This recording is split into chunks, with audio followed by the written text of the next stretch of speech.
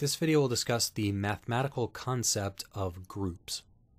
So we care about groups, and this chapter is called Symmetry and Group Theory, because all of the symmetry operations of our molecule are going to form what is called a group.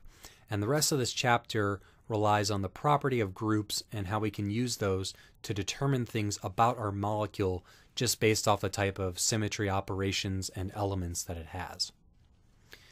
Okay, so a group is defined as a set of entities that satisfy the following conditions.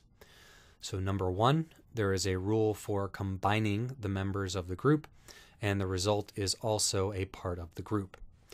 So for example, in symmetry operations, if we do one operation and then another, that defines a new operation. For example, the SN operation is a CN followed by a sigma H. So we rotate by a certain amount, then reflect through a perpendicular plane, and that is an improper rotation, a third operation. So for all the symmetry operations that a molecule has, doing any two of those is another symmetry operation, and that is also a symmetry operation which belongs to the group. So that's kind of multiplication of the operators if you prefer.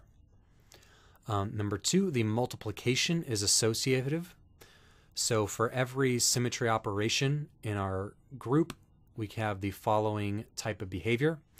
If we do two operations and then a third, that's equal to doing the other two and the third. So doing the product of B and C and then A is equivalent to doing C then the product of B and A.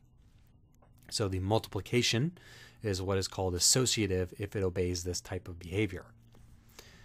3, there is an identity element, something that does nothing. So this is probably ringing very familiar from our previous two videos where we have the identity operation in symmetry, which does nothing.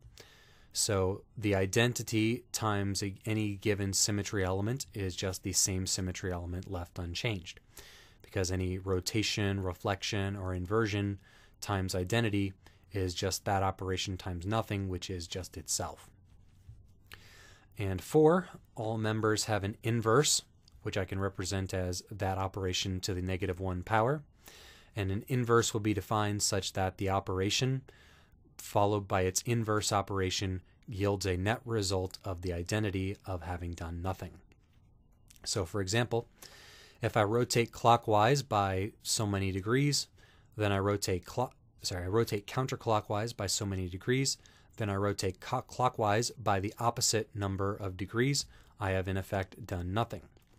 If I rotate by 180 degrees, then 180 more degrees around the same axis, I have done nothing.